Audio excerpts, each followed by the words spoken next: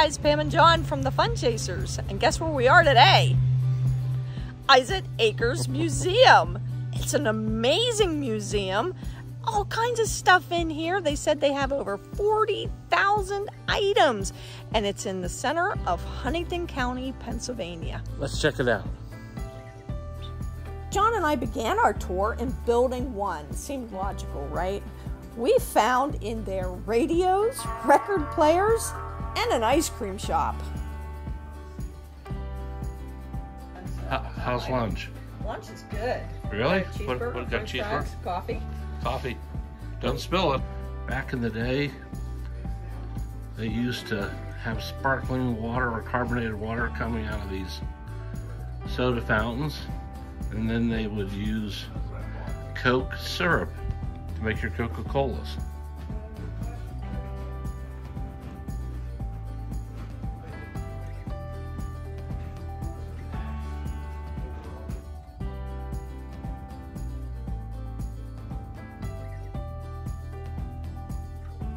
Here's an old Coke machine.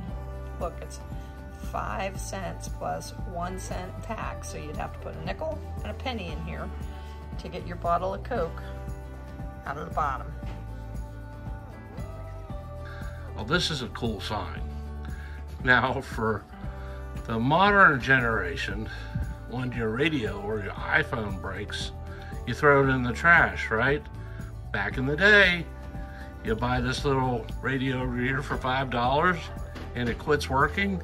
You can actually take it to a guy that will fix it, take it apart, fix it, put it back together, and you get your radio back. Service. For any of you who are not from Pennsylvania, the J.C. Blair Company made the very first bound tablets.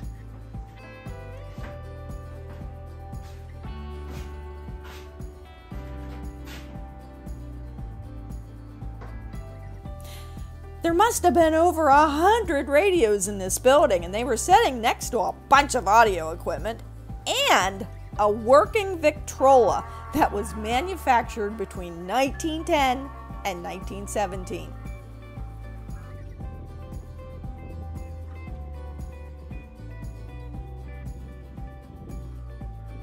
The next building housed cameras, lenses, darkroom equipment, and projectors from the Clifton Theater, and lots of old pictures. In this building, there's also a music room where John pretended to be a piano player.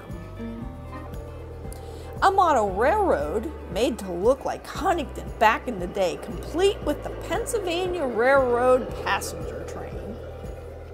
And an art room that, to my surprise, held some of my mom's paintings. And have you ever seen a jukebox work? Look at this. Get in there.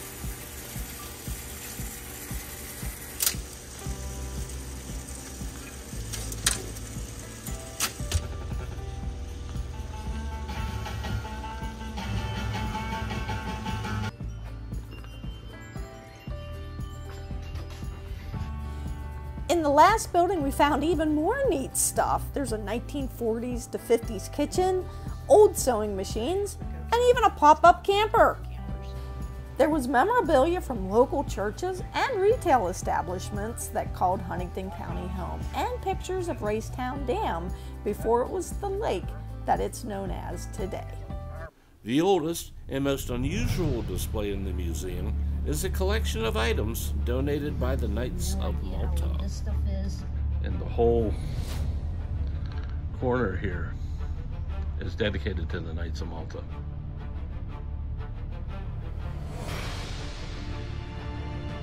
This is the oldest artifact here at the Isett Heritage Museum, and it's a stone tablet chiseled out of the Knights fortification on the island of Malta on around the 1500s.